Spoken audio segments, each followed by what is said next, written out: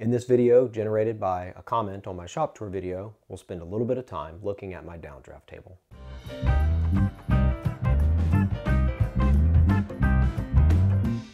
So we'll start this video here at the downdraft table. Before I decided to build the table, I actually looked at building a downdraft box. I ended up going this route for a few different reasons. First was I was pretty sure that if I had to get out this downdraft box and hook it up, I would be lazy and not likely to use it as often as I should. The second consideration was that if I had a box like this, I would need somewhere to store that. Storing large things in my shop is always an issue because I don't have a ton of space. That sort of led me in the direction of wanting to build a built-in table. It turned out I had this space available. I had built my miter saw station, which is here. On this side of the downdraft table, it is a utility sink.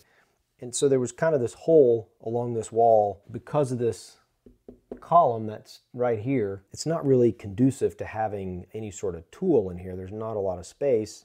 So it was an obvious place to build a cabinet to provide some kind of storage. Yeah, there's not great access here, but for sanding, it's probably fine. It turned out that 4 downdraft panels fit in this space just about perfectly.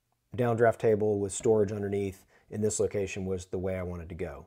The next thing I had to look at was kind of what were my overall constraints. So as I talked about, I got the miter saw station here and the utility sink here. So that set the width, the overall width of the cabinet that I would build. The depth, I could have built it as deep as the miter saw station, which sticks out about 3 inches further than the downdraft, but then that would really restrict my ability to get through this space here. There wasn't really any point in going much less depth than the utility sink, so I decided to just make this cabinet stick out the same depth as the utility sink. And that works out just about perfectly with the cabinet and then the box inside that holds these downdraft panels. Then the next was the height. And what I decided was I wanted to have the height of the cabinet such that the tops of these grommets would sit flush or just slightly below the surface of the miter saw station. So it was a definite requirement that these panels could not sit proud of this surface. I wanted to make sure that I could dial in the height once everything was put in place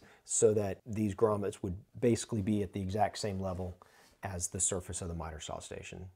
Now I started with the box. There's a box that sits inside of here underneath these panels. Then I built most of it out of scraps. The doors on here are sliding doors. The fact that this column right here is so close, swinging doors just would not have worked. I wouldn't be able to open them very far. I didn't start with plans. I built the box that the downdraft panels sit on, and then I used scraps and built the cabinet around the box based on those dimension constraints that I talked about. I started with a known set of required dimensions I had to stay within and a known size of the downdraft panels, and I just kind of built from there. So what we'll do next is we'll move on to my computer. I built a quick SketchUp model of this. It's not the exact dimensions of how I built this, but it's pretty darn close. So before switching over to the computer, I actually wanted to look at one more thing.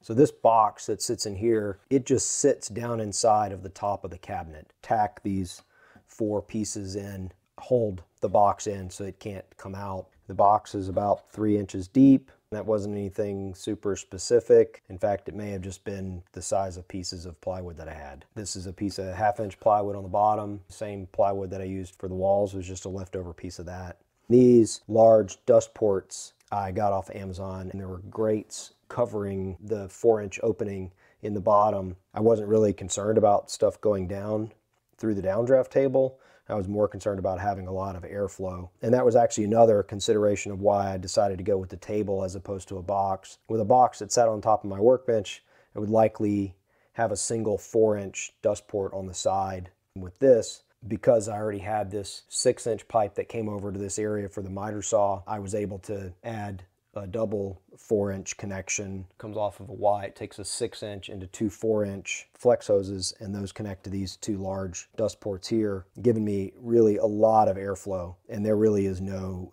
dust escaping. When I first did my dust collection ducting, I didn't know I was going to build this downdraft table. This type of clamp together piping is expensive, but it saved me a lot of headache when I decided I wanted to add this downdraft table, because I was able to just buy a few more parts and reconfigure how this piping here was done, and then add these two blast gates so I can switch between either providing these two hoses provide the dust collection for the miter saw, these two hoses provide the dust collection for these two ports on the downdraft table. Then we'll move to the computer and we'll look at a model of the entire cabinet, and you can see a little bit more in detail about how it was built. Before we look at the model in SketchUp, I'll show you a better view of what those dust ports. Here you can get a good view of what that grate was like and how thick these parts of the grate were. I decided I'd rather not have those obstructions to the airflow because I wasn't really concerned about stuff going down through the downdraft table. So I cut those out and got rid of them. Another thing to notice on these is they have these 3 rectangular holes in the side here, which I think are just to provide another option for mounting this hood depending on how you're using it. For me, they were just completely useless and just provided small but unnecessary openings, so I covered them over with tape. Here is a model in SketchUp. It's not the exact dimensions of what I built, but it's pretty close. And here you can see downdraft box that sits in the top of the cabinet. Very simple construction. 3-inch deep sides, 1/2-inch piece of plywood on the bottom with openings cut for the dust ports, support members across here. Each downdraft panel takes up one of these quadrants. No fancy joint or anything, just butt joints screwed in from the outside, bottom screwed on from the bottom. But just a very simple cabinet carcass construction. All the pieces, cross pieces here, back, front and back, and on the bottom, they are all connected to these side panels with pocket hole screws. This back, unnecessary for it to be a 3/4 inch thick piece of plywood. However, I had a scrap piece. I needed a back so that stuff wasn't falling out of the back of my cabinet, because this cabinet doesn't sit against the wall. There's a gap required for the dust hoses to come down and go through this opening, and the dust hoses that go to the miter saw station. Bottom panel is just a 1/4 inch piece of plywood that I had laying around, that good enough size. I was able to trim it to fit. The downdraft box sits on these 2 runners that are attached such that when the box is in place, it sits perfectly flush with the top of the sides of the cabinet. And then these 4 blocks in the corners just lock the box in from moving side to side on those runners. Next, we'll talk about down here, have these 2 pieces here. An idea I got from a video from Jay Bates's channel, and I'll put a link down below, but in his video where he built his miter saw station, he had these on each piece of each cabinet piece of his miter saw station, and so I used it building my miter saw station and then used it again here. So each one of these is a piece of 2x4. So one piece of 2x4 cut to length and then ripped in half to provide the 2 pieces on either side. Near each end, drill a hole all the way through. In the bottom, tap in a T-nut, and that accepts whatever size bolt you'd like to use for your adjustable feet.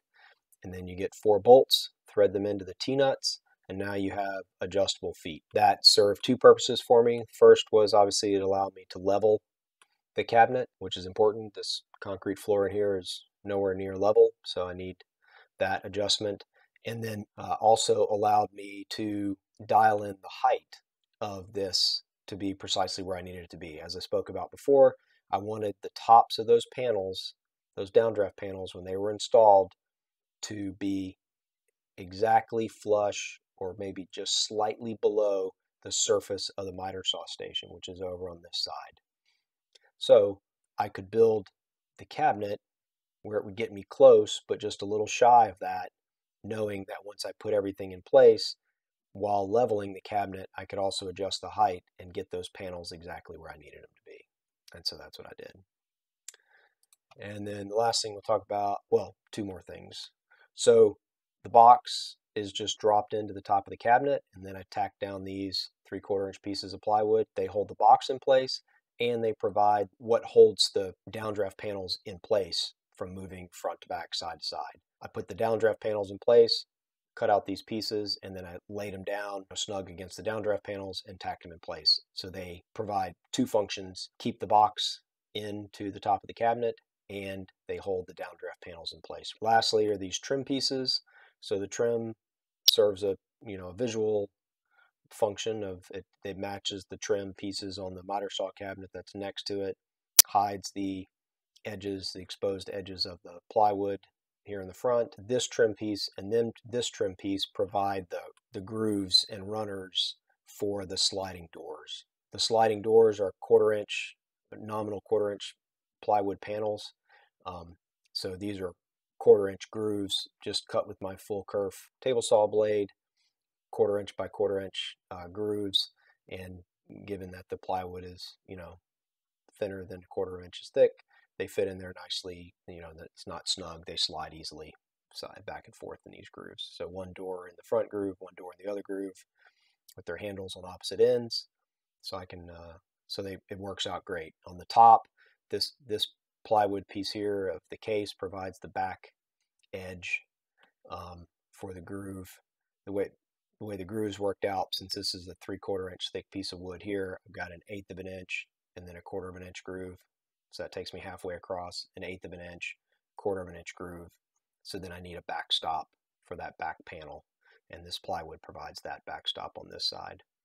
On the bottom, the plywood panels that I had available to me to make my doors out of, again, just using stuff I had in the shop, turned out that they weren't quite tall enough for how big I left this opening. And so on the bottom, I had to make this extra little strip to provide that holding piece for this back groove here on the bottom. See, there's this extra strip here on the back. The last thing I'll do before wrapping up, I'll turn on the downdraft table, demonstrate the airflow that I get out of the downdraft table, and that'll be the last thing as we wrap up.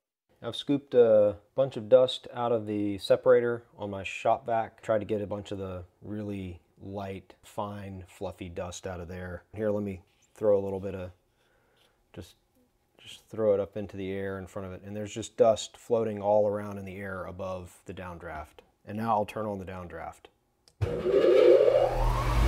I'll throw some more dust up into the air with the downdraft on, and hopefully you can see this, but nothing is floating around at all. Everything disappears straight down into the table.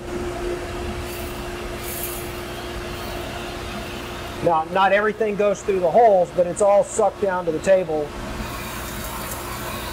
And if I do start messing around with it, none of it flies up from the table. It all is going straight down into the holes.